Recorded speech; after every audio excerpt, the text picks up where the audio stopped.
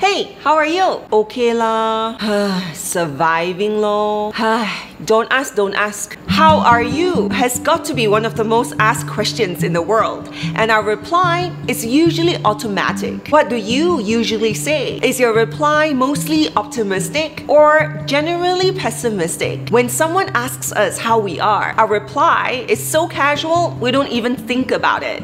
But in reality, our reply gives us an insight beyond what we feel in that moment. It helps us understand our own perception towards life. For all of us, there are bad days. Days where we feel sad, down, disappointed, and dejected. Yet a bad day isn't a bad life.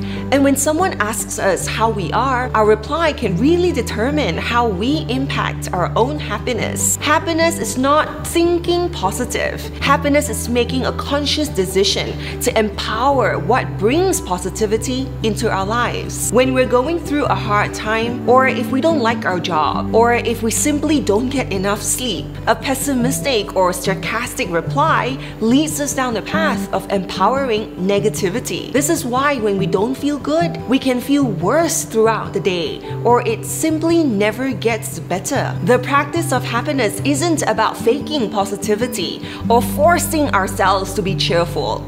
The practice of happiness requires us to be self-aware, and that means being aware of our own perception towards life. For example, do you often think that things could be so much better?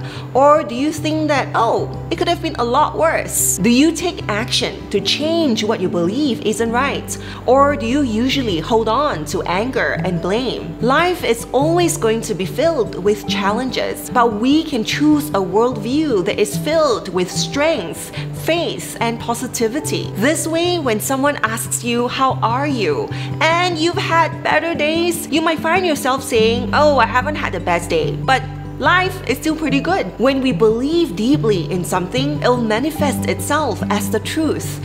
So if we always take the action to empower positivity into our lives, then no matter what happens, we can still be happy always.